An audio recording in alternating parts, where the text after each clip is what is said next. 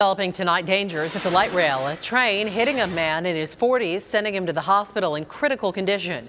It happened near 19th Avenue in Montebello. That man getting pinned underneath the train.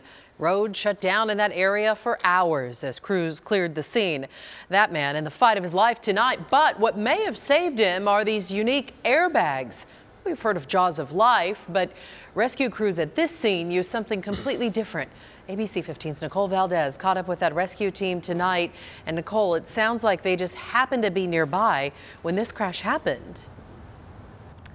Yeah, Katie, talk about being at the right place at the right time and thankfully with the right tools. They call them airbags, but they work a lot more like car jacks, and they're powerful enough to lift a part of that train right off the ground. It's just one of those crazy calls. And surprisingly, it's one they actually never saw coming. We were told that it's impossible for anybody to get sucked underneath the train. But it's the second time in 2 weeks it's happened. Luckily, Phoenix firefighters have trained for it before. The rescue, though, no easy task. That Valley man stuck with only inches between his body and the bottom of the light rail. His space was very small. Maybe, still breathing within maybe 5 or 6 inches of space. So it was critical for us to get him out as quickly as possible. This heavy rescue team pulling out a game-changing tool.